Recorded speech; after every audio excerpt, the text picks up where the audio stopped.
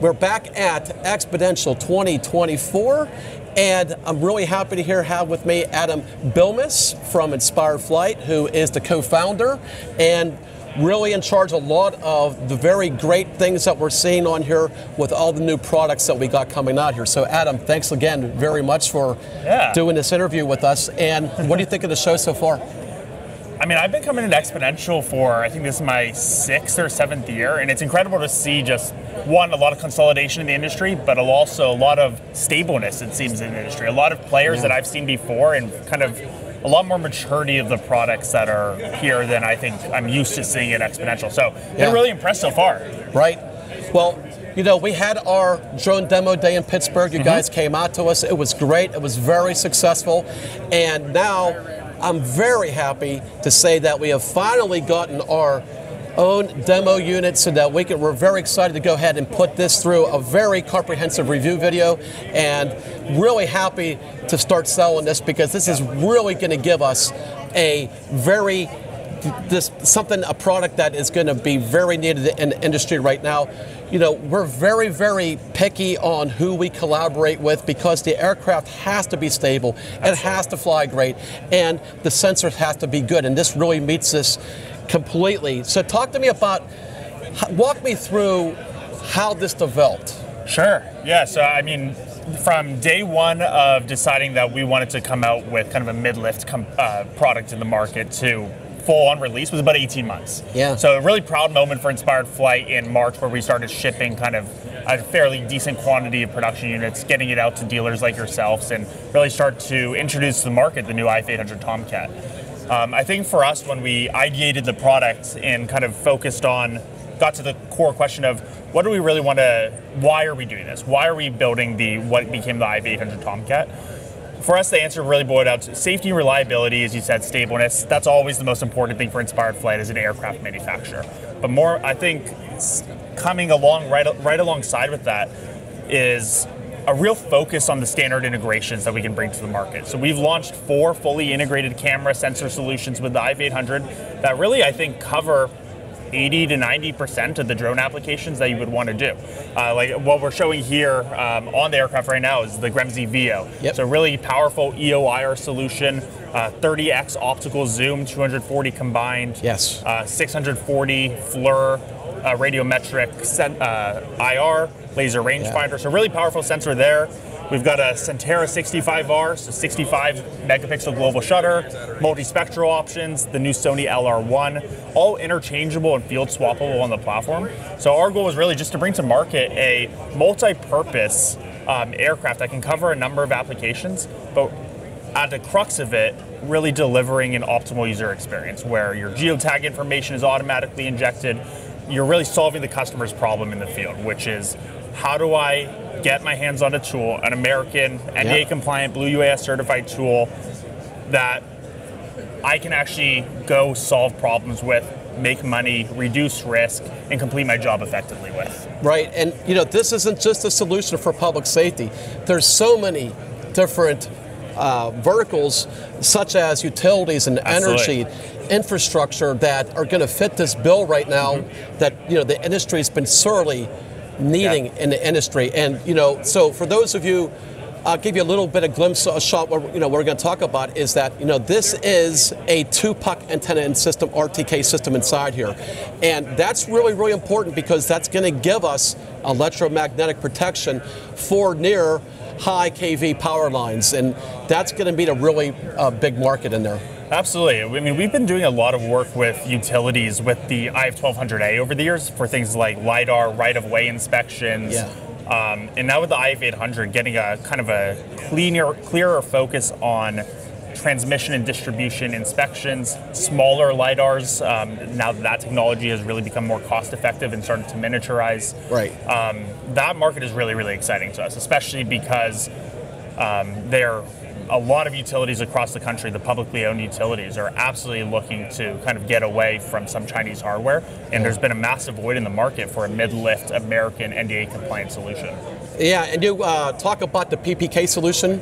compatibility that you're going to have with this? Yeah, so that's admittedly, that product isn't launched yet. We're looking to about the end of the quarter to launch kind of a full RTK PPK solution, and that comes in twofold. Of course, kind of the initial more, I don't want to say basic, but the initial element of that is for navigational RTK, EMI protection, the ability to get centimeter level accuracy in flight, and that is certainly valuable to companies like in the energy utility space for around high voltage transmission systems, but also for companies, let's say, for example, that are doing ILS instrumentation, glide slope measurements for the FAA, kind of applications that require extremely precise positioning and repeatability of missions. So navigational RTK, the ability for the drone to hold its station at the 1 centimeter level, super valuable. And then kind of from there, the next element is introducing an RTK and or PPK workflow that is actually, if you're using RTK, automatically injecting your RTK corrections directly into the image, or enabling a PPK workflow where you can bring those 1 centimeter accuracy capabilities into the collected imagery. And you had mentioned to me a little earlier that you are or have already developed your own base station that is going to be working with both of the models. Yes, we have. And it's really important for Inspired Flight at this stage in our journey to kind of control the ecosystem and make sure we're delivering a solution to the customer that we can support for years to come. So there's absolutely a world where we'll open up that ecosystem to be compatible with other manufacturers of base stations out there. But yeah, exactly right. What we're launching is a solution that is designed to be used with the Inspired Flight drones and kind of built for our specific ecosystem.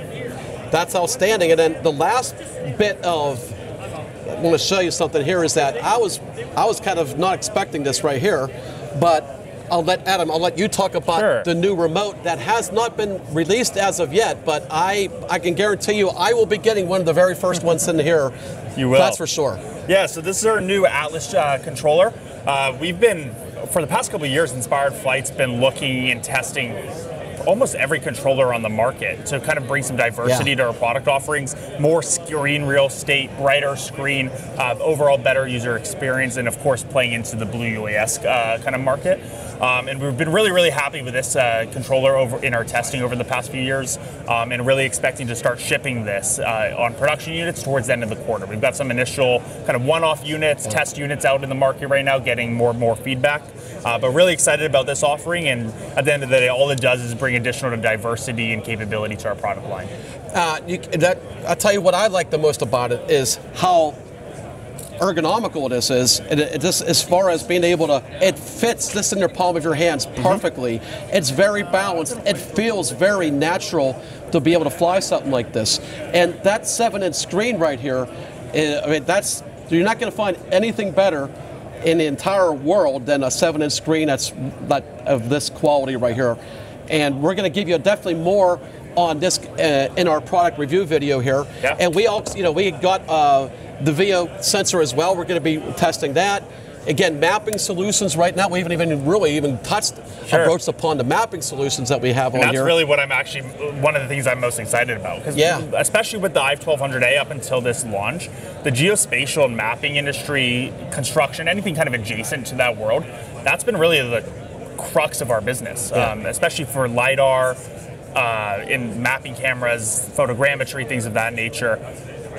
It's such a evolving industry, and it's an evolving landscape, and some of the capabilities and new sensor technologies that are coming out on the market are just really exciting. Like the one that you've got there to your left, if you can hold that up.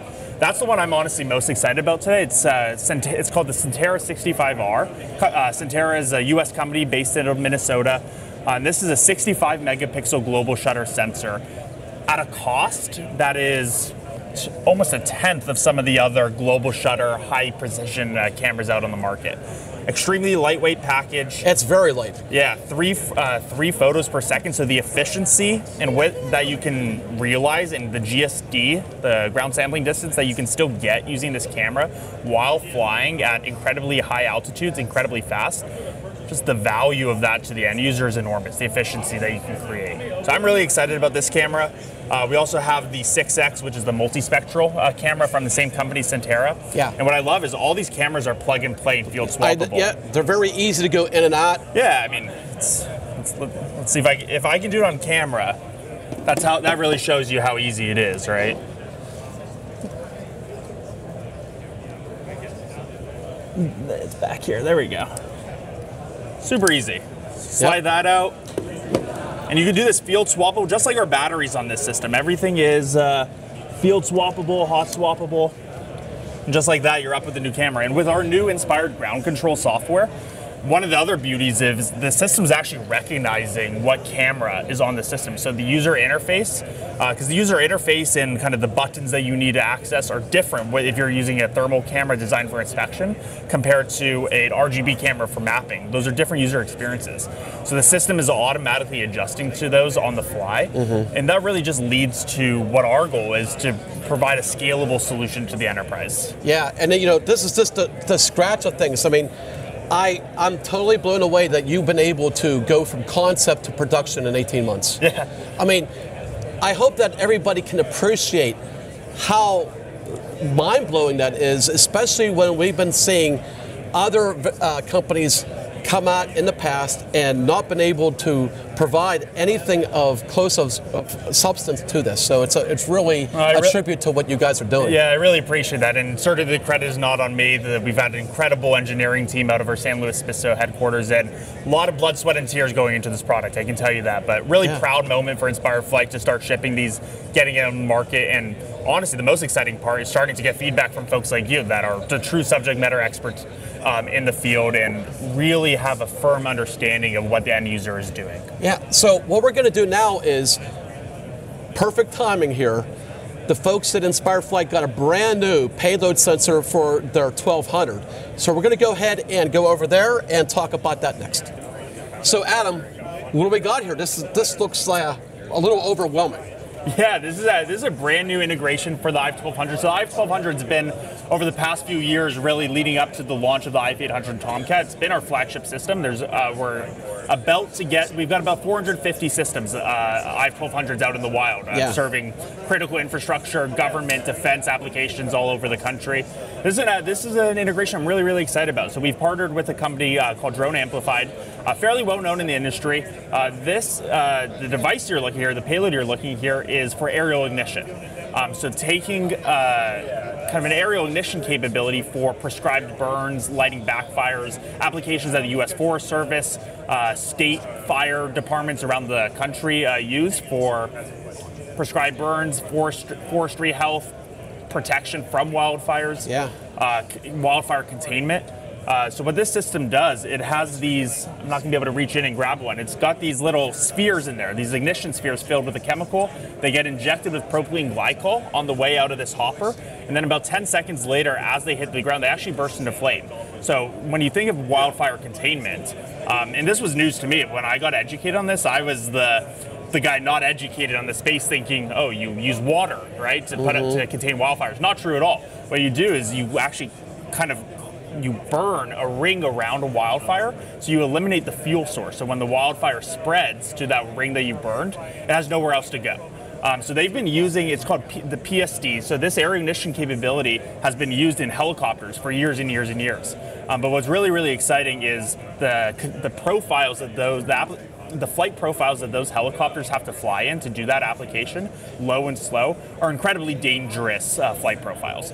So if we can accomplish the same thing with the drone, and that's the whole purpose really of Inspired Flight and many of the folks in this room, taking people out of harm's way. So we can deliver incredibly cost-efficient, effective, life-saving techniques through partnerships and integrations with folks like Drone Amplified. So this system is called the Ignis from Drone Amplified, now available on the IVE-1200, and this was actually great timing. The press release really just went live today on this new partnership and integration, and we're really excited to bring it to market and deliver more life-saving tools. Well, you know what? I mean, introducing this right now here in California, when, I mean, it becomes, I think in September, that's the fire season, you know? Absolutely. Then that's, I mean, and it goes for months on end. So that's, I mean, something like this could be a very valuable tool for the public safety in the state. No, I agree. I grew up here in San Diego. 3 or 4 times throughout my life, I've had to evacuate my house for weeks on end. I've had multiple close friends and family members that have lost their house due to wildfires. So it's an application that's just incredibly meaningful to me, and I think one that's incredibly meaningful to Inspired Flight, and we're really excited to bring it to market. Great, and then also we're going to be going ahead and doing a review video also on the 1200 too. We're not going to be using this, but we will be using, we're going to be introducing this as well into, because you do have the RTK system for this as well. We will be doing a little bit of testing there. That's one of the beauties of kind of both of our aircraft is the flight stacks, the user experiences, the controller, how you get trained on the system are effectively the same. Really, the only difference between the aircraft is one's bigger than the other. But once that drone is flying away, whether you're using an IF-800 or an IF-1200, that training applies to both aircraft. You want to show our audience how big those batteries are? Yeah, they're pretty crazy, and the system actually uses 2 of them at once. It's a car battery. Yeah, I mean, what's incredible to me is thinking about how much power 2 of these hold, and this system is moving through that power in 40 minutes of flight time. Yeah. It's just absolutely incredible, the complexity of the electronics that go into tools like this to be able to handle that level of power. I flew this at our demo day, and I think I was the only one like putting it in full. I was going full stick with it, and it managed, and it really flew super smooth and well. She gets up and move. This system was actually originally designed for an Air Force application, kind of around the time when the Department of Defense grounded the M600. We won a contract to develop and deliver a direct replacement for the M600. And after certainly some iterations, we've ended up with the IF-1200. Most flight time you'll find on a heavy lift drone in the industry while remaining under 55 pounds. We have 19 pounds of payload capacity. She can fly it up to 50 miles per hour, and I bet quite a bit of money you're not going to find a more stable platform in the market. I've flown a lot of heavy lifter drones. We used to build our own. We're nothing ready to fly drones, and then go into different variations of different steps through the years, and I can tell you, there's nothing like this on the market.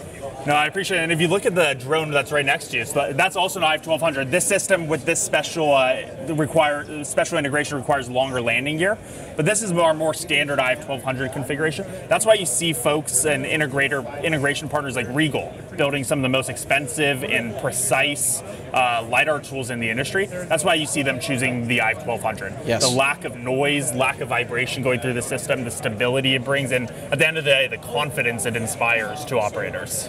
Well, this is all great stuff, Adam. Thank you so much. We're really excited to start really going ahead and doing a lot of great stuff and testing and offering training and sales and support with all the different Inspired Flight products as well. We're really excited to get going, and I hope you have a great rest of the show, and thanks again for all your time. Yeah, thank you as well, and thanks for being an incredible partner, and looking forward to more. Thanks, man. All right.